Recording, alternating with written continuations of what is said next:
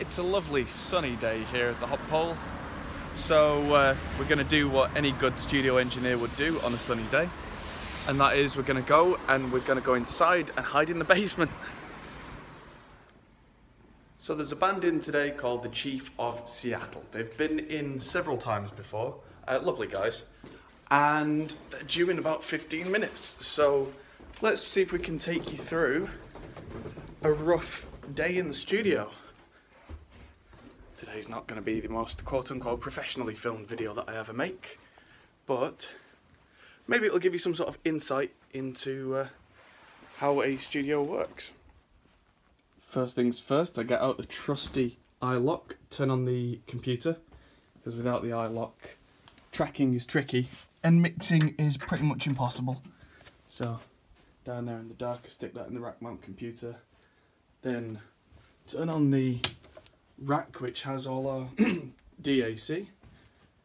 Computer starts to turn on, so I'll put our password in. You're not going to see the password. Get that turning on. And down here is all our preamps, so they need to go on as well. Turned on that rack there. You may not want to turn on the rack. You may not have noticed that I didn't turn on the active speakers. I'll leave them till last. You know the whole thing about desk, then racks, then amps. So I class the DAC stuff as the desk. That's an old mantra. So let's get cracking, let's log in and make sure we're getting sound and get ready. So the studio's not the tidiest it's been. I've got 15 minutes now to try and you know, empty the bins and put the lights away and sort out the little things. There's camera gear, there's random kick drums and things, so I'm going to tidy that all up now and hopefully have a nice clean looking live room before the band arrive. There we go. Right, let's go, let's clean. That's more like it. There's a drum kit in place, bass amp out, guitar amps ready, floor space, and just a little more space in here. Right, and the band are due to arrive any minute and the computer is restarting. Why is it restarting? Oh, here begins the day's joy. So the band are here, this is Sam, he's sat at the kit. We've got the Aston Starlights above and the Aston Origin kick and the biggest snare in the world, the 15-inch Slingerland.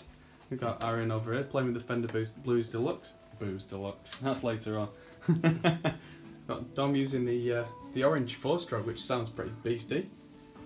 Kieran's going straight into our Tube DI, and then there's Anne-Marie in the box with an SM7 and a DI, which we're going to record the acoustics, possibly at least, with quote-unquote proper microphones when we've got the main band performance done. So yeah, everybody's in, everybody's happy. Yes. Or at least as happy as we can be. Right, let's do it. So, as you can see, everybody's on headphones. We've got a headphone amp and everybody's got the main mix going through, so everybody can hear Anne-Marie while she's away in the vocal booth, so we don't get too much vocal spill, so that we can re-record the vocals without them being all over the drum mics. So, whenever you're ready, back to here. Got our arc with the talk back. Alright, can everybody hear me? Yep. Good stuff. Right, I'll hit the red button. Ready when you are.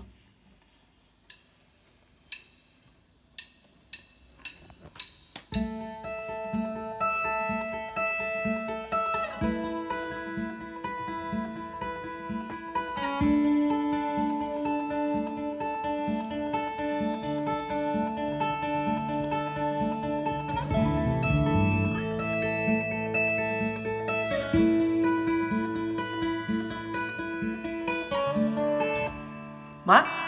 Oh, okay. And this is what happens. Okay, so after a few practice runs, take one is in the bag, and I'm using the new spectral colour shaping on Reaper, which is interesting. The blue is bass and kind of the red is mid.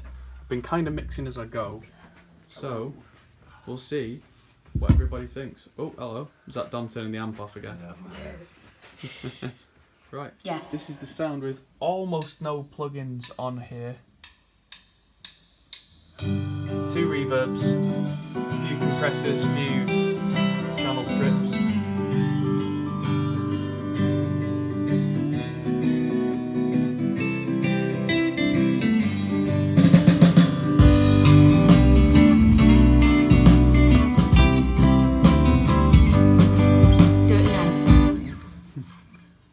and here's how they sound from outside the room.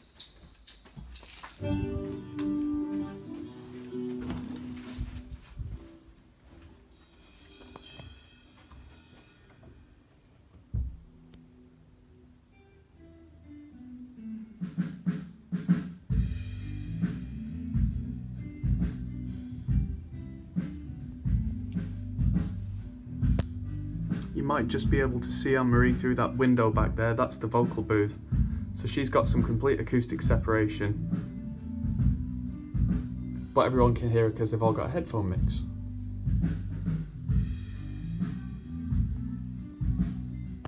Anyway, while they're doing that, let's do the most important thing. Coffee. Man cannot live on bread alone. Freshly ground coffee is a must in a studio, so here we go. Let's make enough for everybody. This is today's new exciting toy. This is SonarWorks, and this is correcting the speakers, because even though they're A7Xs, which are decent speakers, and the room's fairly well treated with a bit of absorption on the back wall and quite a lot of absorption on this wall, there's still some dips, like 1K. I've always noticed that the A7Xs have got quite a kind of a mid dip, and there it is, plain for all to see. So hopefully that, tucked away, will give us some accuracy.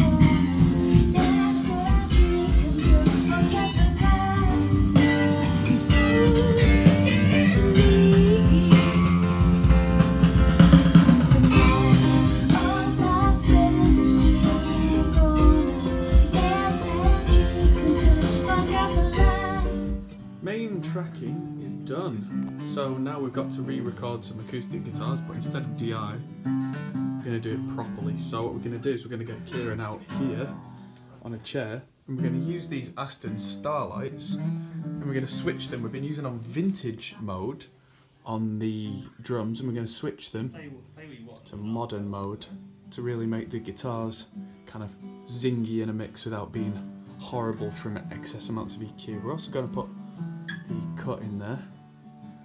I don't think we need any pad on the acoustics, so we'll get that set up. So the Starlights are now in place. One's at 12 and 12 inches from the 12th fret, and the other one is pointed squarely at the body just to get a bit of resonance. It will result in a stereo image that goes over to the right, but that's kind of what I want, because I want Kieran's guitar to be off to one side, Anne-Marie down the middle, and Aaron on the other side. Gives us a nice trio without having to do too much panning work. Ta-da! Right, let's go.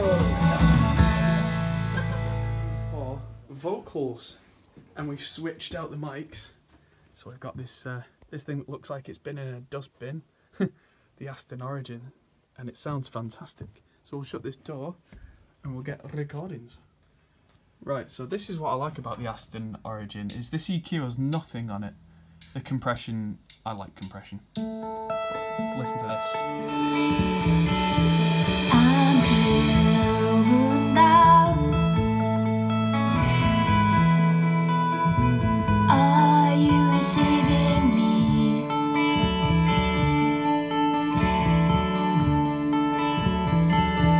There's nothing coming from this side, but all the lights are flickering.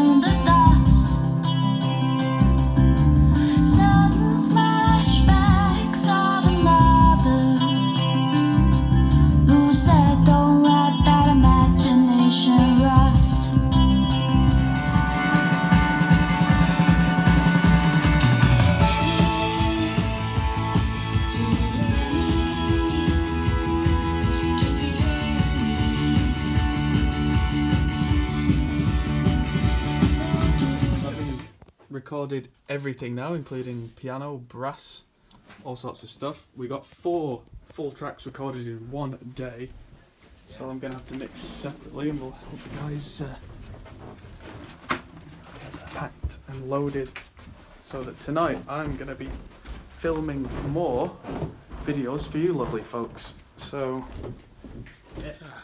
Wish I could have filmed more today, but it's been quite intense.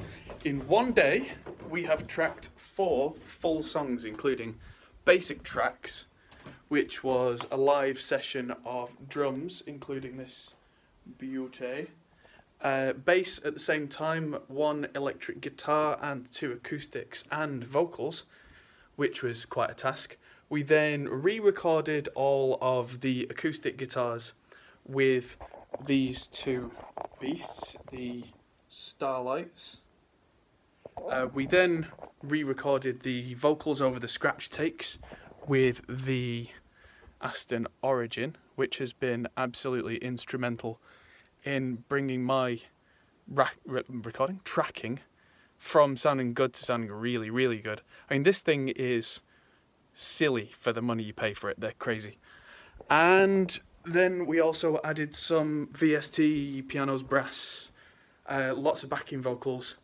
So, all that, and when people say, oh, well, that's a lot of money for a studio, and I'll be straight up with you. At time of filming this, we charge £250 for a day, which sounds like a lot, but when there's 5 of you, you can split up 5 ways. And I'm about to take the tracks home with me now and do a little bit of clean-up editing work, a bit of rudimentary mixing, bring it in tomorrow and finish that off.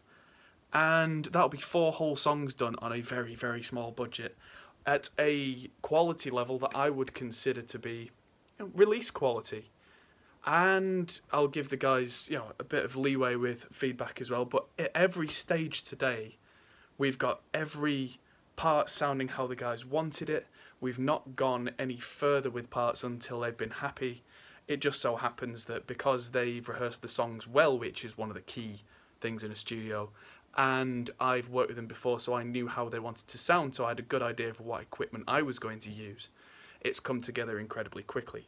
And that, to me, is what a professional studio is all about, rather than being a bedroom engineer.